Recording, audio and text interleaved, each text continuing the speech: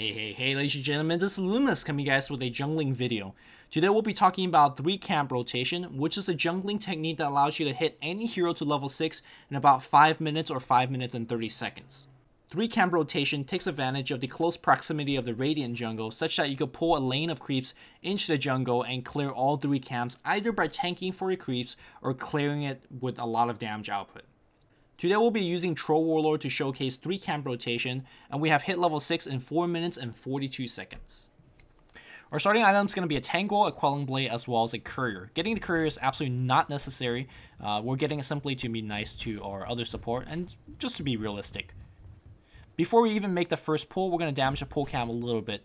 3 camp rotation allows you to clear through all 3 camps, provided if your creeps survive. So the more damage, the more free damage you could get to these neutrals, that means the longer your creeps are going to survive. Warlord had both range and melee form. The range allows you to get these tunnel throughs very easily, and melee allows you to last it with insane damage, even with the Quelling Blade on top. So you shouldn't be actually missing too many last hits, or if any last hits at all. Range also allows you to get these last hits that you might not necessarily get if you want to get the next pull off, which, by the way, you do want to get the next pull off. Use your range whirling access to pull to the camp to the left.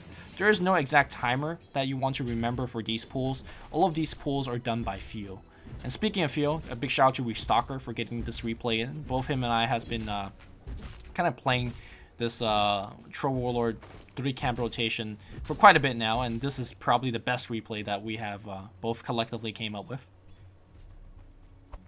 So the first cycle was very clean, practically got every single last hit, and this is the second rotation.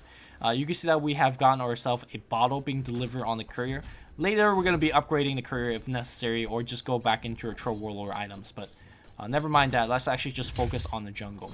You can see that after we get the tunnel through, he is actually going to stop attacking these mud golems. We're waiting for the creeps to spawn on the left side past the minute mark. So you want to just basically walk back and forth, not do any damage. After the creep spawns, another range access goes off, and then you clear out this camp and you go to the left. So this is our second cycle of the 3 camp rotation, and by this you can see that we are already at level 4.5. Getting to level 6 is pretty much a cinch at this point. We are going to hit level 6 in 4 minutes and 42 seconds, which is one of the fastest times in all of 3 camp rotation. I believe that you could hit with just about every single hero at level 6 in about 5 minutes or 5 minutes and 30 seconds. I tried it with Storm, Zeus, Shadow Demon, Lina, Beastmaster, a ton of these heroes who have really good pulling techniques or a way to kind of blow through creeps very quickly are heroes that you want to try 3 camp rotations with. The rest is very self-explanatory. Now let's talk about how realistic this is going to be in real game setting.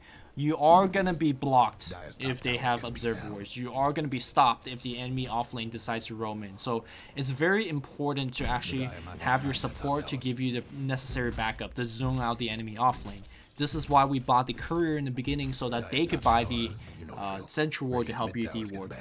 You can't really do this in absolutely every single game, but in the games that you can do it with, you can actually surprise many enemies. I've came out of the jungle with a level 6 Beastmaster, or ulted from the jungle with a level 6 Zeus, 4 minutes, 5 minutes into the game, and caught off many people by surprise. So this is a very, very fun technique. I hope you guys have learned something, and I hope you guys would try it out in your own games. Have fun. GG, guys.